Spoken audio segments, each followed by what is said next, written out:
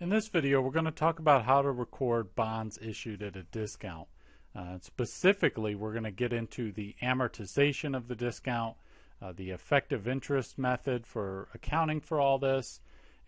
But first off, you might be wondering, why would bonds ever be issued at a discount to begin with? What are we even talking about here? Well, let's say that your firm decides they want to issue some bonds. And they say, okay, well, we're going to put these bonds together. We need to have the lending agreement. We need to get some attorneys involved. There's a lot of legwork going on here. And initially, you say, okay, these bonds are going to pay 6%. But by the time you're done with all this legwork and paperwork, it turns out when you come to issue the bonds, the market rate, so the market rate for bonds at that time is 8%. And so now you've got a problem, right? Because your bonds pay 6% interest, right?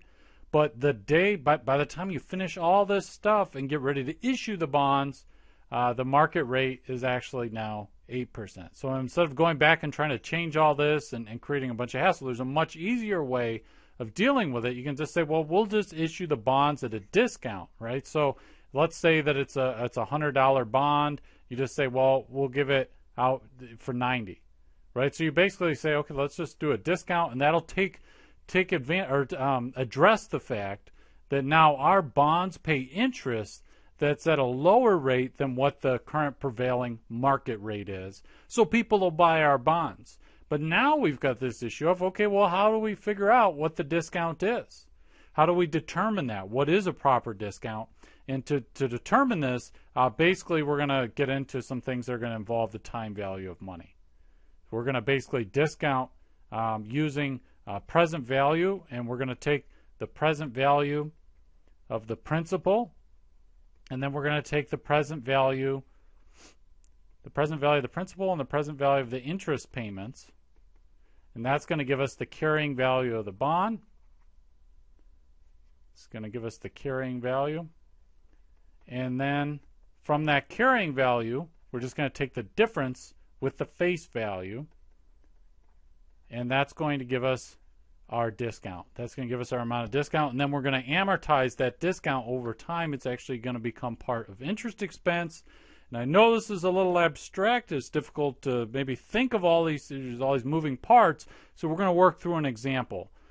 So let's just walk through it. And if you bear in mind, before I even get to the schedule, I should say, if you haven't if you're not familiar with time value of money, I suggest you go back and watch the videos on that first. But let's say in our example, and let me just partition this off. Let's say in our example, our firm issues 3-year bonds, so they'll become due. They'll have a maturity in 3 years. Issues 3-year bonds with face value, what we're going to have to pay back at the end, of $1 million. So let's say $1 million due in 3 years. Okay. Now the stated rate, the stated interest rate, and by stated interest rate, I'm talking about in our original example, that's 6%, and actually we'll use 6% again here. This is the actual interest that these bonds are going to pay, not the market rate. We're not talking about the market rate when we get the stated rate. We're talking about on the actual bond, it's going to pay 6% interest. All right? So it's going to have a stated interest rate of 6%, and then we'll say this is the interest will be paid semi-annually, so twice a year. And that's actually, if you compute that, now you've got $1 million times 6%. That's going to give you $60,000, but it's due twice a year, so we divide the $60,000 by 2, and that's going to give us $30,000 a year. So we've got 2 times a year we're paying $30,000 in interest on these bonds. Right now, that's the stated rate. That's used to calculate the amount of the interest payment, and that's pretty much it. Now we're going to get into the market rate. Let me just ignore that word schedule for a moment. So we're going to get into the market rate of interest. And again, similar to our example above, let's just assume that it's 8%.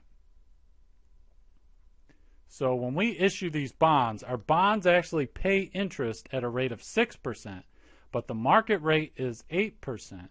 And we're going to have to go and we're going to calculate the present value of these bonds and the present value of the interest payments. And actually, I wasn't going to write that out, but let me go ahead and let me do the formula for that anyways, just to make sure you have it down. So the present value of the principal, we're talking about that $1 million. Right now, this is going to be the present value of a lump sum. So in the numerator, we're going to have $1 million. Right? That's our lump sum. That's the amount we want to know the present value of. Now we're going to use the market rate. Remember that market rate was 8%. But remember, we pay interest semi-annually. So what we're actually talking about here, instead of talking about 8% over 3 years, we're talking about 4% over 6 periods. Right? We think when we do time value of money, we think in terms of periods. So we've got this $1 million, and then in the denominator, we're going to have 1 plus our interest rate, 0.04, to the number of power to the power of the number of periods. So 6 periods, right? So that's why we've got 6 here. So what does that yield? That yields 790,315. So what is this? This is the present value of the lump sum, that principal, that $1 million that is going to be due at the maturity of the bond. But we also have to take the present value of the interest payments. So present value interest payment, just abbreviate here. Now this formula is going to be a little bit more complicated, but we're just using the formula for the present value of an ordinary annuity. So we're going to take the cash payment, just $30,000, and again we use the stated rate, that's 6%, to get this, right? And it was actually 6% of $1 million, but then divide it by 2 because we make 2 payments a year. So we use the stated rate to get this, but then when we actually have our little formula here, which is going to be 1 minus, and again this is just the present value of an ordinary annuity for 1.04. And again, this 0.04 is that 8%, the market rate, but divided by 2 because we're doing this, twice a year, and then that's to the 6th power because there are 6 periods. And then we take all of this and divide it by 0.04. Again, that's half of our market rate. Right? So this is going to give us 157,264. And that is the present value of the interest payments that we're going to be making on this bond, right? So now we take the 793.15, which is the present value of the principal, and then the present value of the interest payments. We add them together. And what is that going to give us? That's going to give us the proceeds that we get from our bond issuance, right? The actual cash that we get, $947,579. So when we issue these bonds, because our interest rate that our bonds pay is lower than the market rate at the time we issue the bonds, we issue the bonds at a discount. And the discount means that even though we have to pay $1 million at the end of 3 years back to the lender, right now we're not receiving $1 million. We're receiving $947,579. And the difference between $1 million and this amount is the discount. So here's our discount on our bonds payable. That is $52,421. So now we're going to amortize this discount, and it's actually going to become part of interest expense as we amortize it. But let's go ahead, and now we can use these amounts to go ahead and plug in to what's going to be called our effective interest scheduling table. So I'm just going to bring up here. So I should say this. This 947,579 here, that's also called the carrying value of our bond. Carrying value of our bonds, right? And I'm just going to put that, let's put it right here, 947,579. So again, present value of the lump sum payment and the interest payments right there. That's our initial carrying value of the bonds on January 1st, right? Now, on this date, there's no interest payment. We're not going to have an interest payment for 6 months. Our first interest payment is here. And so ultimately, over time, we're going to have 6 interest payments, right? And that's what these dates represent. Every 6 months, we're going to have an interest payment. But right off the bat, this is the day we're actually getting the money. So what journal entry will we have on day 1? Well, we would have, let me just scroll down here. We'd have cash. We're receiving $947,579, right? Now we're going to credit bond payable for $1 million, right? We have to pay back $1 million, and we're getting $947,579. What's the difference? The difference is going to be this discount. Discount on bond payable, $52,421. Okay, now we're going to amortize this over the life of the bond so that we don't have this discount sitting in our balance sheet forever. So let's go back to our table. I know there are a lot of moving parts here, so let me just walk you through the table. Again, this is our initial date where the journal entry we just made. We issue the bonds. This is the amount of cash we receive. It's also the carrying value for the bonds initially. But now there's no cash paid here because there's no interest, and we're not amortizing any of our discount yet. Now, let's go to our first interest date right here.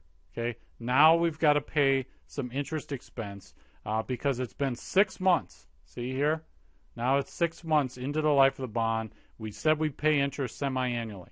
Now, how much cash do we pay? Well, that's pretty simple, right? We already calculated that. We're going to pay out $30,000. Now, in case you're wondering, how did we get this $30,000? Remember, we take that $1 million, right? The $1 million of the bond, and we say, okay, that $1 million, we multiply it by the stated interest rate, which is 6%, but then we divide by 2 because we're going to make 2 interest payments a year. Okay, that's where we get this $30,000. Now, our interest expense is going to be different than the actual cash paid because we issued the bond at a discount. So how do we do that? Well, we're just going to take this amount, $947,579, and multiply it by that market rate, by the effective rate of interest. And when we talk about effective rate, we're saying, okay, we had this rate that was on the bond, but we had to issue the bond at a discount.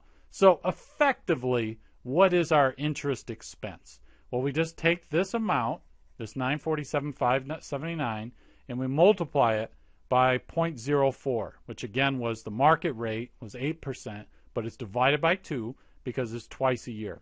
So that's going to give us, when we take this carrying value and we multiply it by the market rate, that's going to give us interest expense of $37,903. Now you see there's a difference here, right? The interest expense is actually higher than the cash paid. So the difference, this $37,903 minus the $30,000, is $7,903, and that's going to go in the amount of discount that we amortized during this period. Now, let's take a look at the journal entry we would have to represent what's going on here. So let me just scroll down here. So now, and just disregard this entry for a moment. Okay, let me change colors. Now we're going to have interest expense. Again, we just calculated. I don't want to scroll back up to the table and give you a vertigo. Interest expense, $37,903. That's just taken from our table. And we paid out cash of $30,000. Right? So this $30,000 was based on the stated rate on our bonds. The interest expense was based on the market rate, the effective rate of interest that we're paying. And the difference in this case is going to be a credit, which is going to be amortization, I'll just abbreviate here, of discount, bond discount. So that discount that we set up, right, that discount, we're amortizing it. So it's going down over time. Eventually it's going to go to 0. And in this case, it's just the $7,903. Right, so that, and we're going to, every time we pay interest, we're going to have a similar a journal entry. We're going to have interest expense. Since there's a discount, it's going to be more than what the actual cash paid out in interest is. And then we're going to have that credit to amortize the bond discount. So let's go back up to our table. So now what do we do with this carrying value of the bonds? Well, we're just going to take that and we're going to add it to the discount that's been amortized, right? We add that amortized discount to it. So now the carrying value, let me change colors again. Now the carrying value is going to be $955,482. And now we just repeat the process. Now, first of all, we can easily say right off the bat, every year the cash paid in interest is going to be $30,000. So let me just fill that in because we know the stated rate is not going to change. It's not based on the carrying value or anything like that. So that's always going to be $30,000. And we've got 6 payments. There's 6 periods, so that's always going to be $30,000. But how do we calculate the interest expense in this period, the second time we pay interest? Well, we take our new carrying value of the bonds, which is now higher than it initially was, and we multiply that by 0.04. Multiply by 0.04, which again is the market rate divided by 2. It's at 8% divided by 2. And so that's going to give us interest expense of $38,219. Now again, we've got a difference between the $30,000 and the $38,219. So we've got to amortize a discount here. $8,219 is the discount. That's just the difference between these two numbers here. And now we add this discount that's been amortized to the carrying value of the bonds, and it's going to increase it again. So now we're at $963,701. Now I'm not going to beat you to death here with journal entries, but again, if we were debiting interest expense, we debit it for this amount, and then we'd have the credit of the cash being paid out, and then also a credit to the discount that's being amortized, right? That would be our journal entry to reflect that interest payment. Now, we just repeat the same process. We again take the carrying value, the most recent one, multiply it by the 0.04. That's going to give us our interest expense. Here it's going to be $38,548. And that's going to give us $8,548 as the discount that's amortized. And our carrying value of the bonds is going to be $972,249. We multiply this by 0.04 to get our interest expense for the new period. It's going to be $38,890. And then we've got $88.90 as our discount. And then $981,139 is our carrying value after adding in this discount.